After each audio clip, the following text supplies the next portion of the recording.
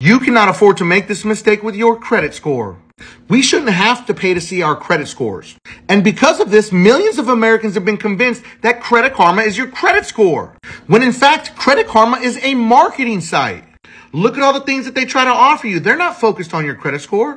People need to realize that Credit Karma is a Vantage credit score. More than 90% of lenders use a FICO score. But even then, it's confusing because you get all these free scores everywhere. Last part's the most important. All these credit card companies like Capital One, Discover, they give you a free credit score and you're like, oh, that's my credit score. But it's really not. Let's look at the credit scores that lenders actually really use to get you approved.